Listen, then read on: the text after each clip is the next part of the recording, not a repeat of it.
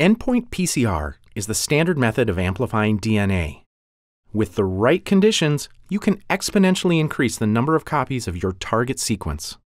Let's get ready to run a PCR. First, you'll have to design your primers. Primers are short, single strands of nucleotides that anneal to the template DNA and act as a starting point for extension. While designing your primers, pay attention to factors like length, melting and annealing temperatures, guanine and cytosine content, secondary structure, and repeats that can affect the success of your reaction. You can figure all this out on paper using your target sequence, plus 100 or so bases on each end, but there are also dozens of computer programs that will do it for you. Pick your favorite one, or whichever one your lab happens to have, and prepare both your forward and reverse primers. Great! Your primers have arrived. Now, it's time to assemble your reaction. Gather up all the reagents you'll need and keep them on ice while you set up the reaction.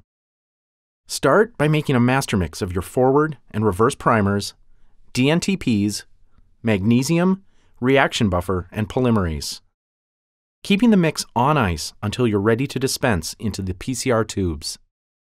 The volumes of all of these components will vary depending on their concentration and the exact protocol you're using.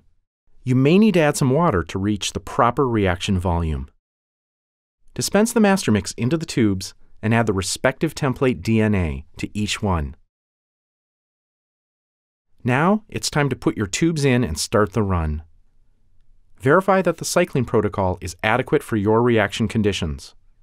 The annealing temperature and extension time might need to be adjusted for your specific primers and template. Once that's done, close it up and press Start. When the reaction finishes, you can come back to run your gel and check for your target band. For tips on running a successful gel, check out our Everything Gels video series. This video was brought to you by GoTac G2 Master Mix, a high-performance DNA polymerase in a ready-to-use master mix.